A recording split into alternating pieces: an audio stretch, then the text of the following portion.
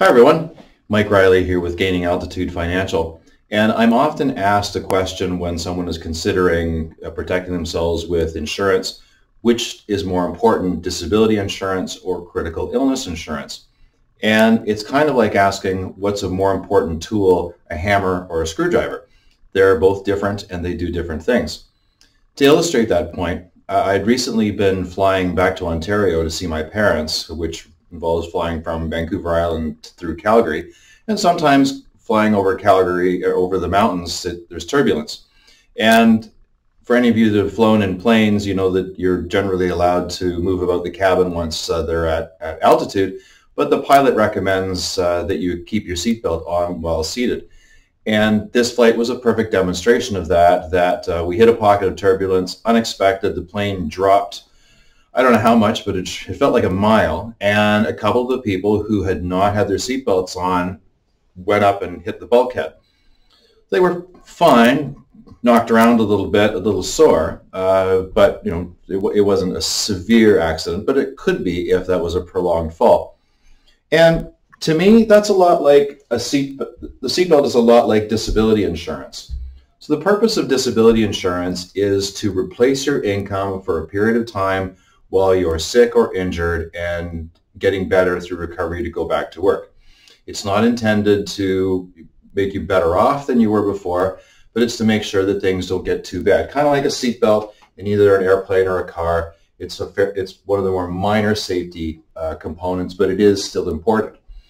So an example of that would be someone who needs $3,000 a month in order to cover off their bills to make sure that their rent or their mortgage are paid. There's food, other savings, the basics of life. Now this is generally after tax, so tax-free. So if you needed more than that, because that's what you normally have, it should be pretty close. But for a 30-year-old female, this amount would be anywhere between $75 and I was looking at and $120 a month, depending on how we structured the insurance policy. But for anywhere between $75 and $120 a month, a healthy 30-year-old female should be able to get about $3,000 worth of disability insurance.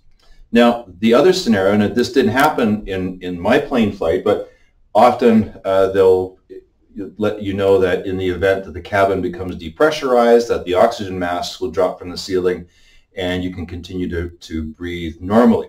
Now, this is a more significant event because the depressurization of the cabin not only will knock people out, but it can, in severe cases, lead to death. So this is a more significant issue, and critical illness insurance is the equivalent of that in our world. So what critical illness does is it replaces your income, you hope, for about a year or more in the event that you're diagnosed with cancer, heart disease, stroke, MS, a coma, a benign brain tumor. There's 23 different conditions in most policies. And you get that lump sum tax-free so that even if you are able to work and probably wouldn't be covered by disability insurance, you can choose to say, I don't want to go into work. I'm going through chemotherapy, or my partner's going to take some time off work to help me through this. So you can replace that person's income. At $90,000, you can do whatever you want with and focus on recovery. Now, for this same individual, depending again on how we structure it, we'd be looking at anywhere from $70 to about $120, depending on like I said, how we put that together. So both are relatively minor amounts of money in the great scheme of things. Of course, I don't know what your budgets are like, but if you are able to, neither one is any better than the other. But allocating some of your fuel on a monthly basis towards disability and critical illness will protect those other assets and keep you flying longer. So I hope that is a valuable insight into the differences and commonalities of disability and critical illness insurance. If you'd like to know more, I'm happy to take a call with you, or you can book an appointment at www.yourfinancialpilot.com. Please let me know if there are other topics you'd like to hear from.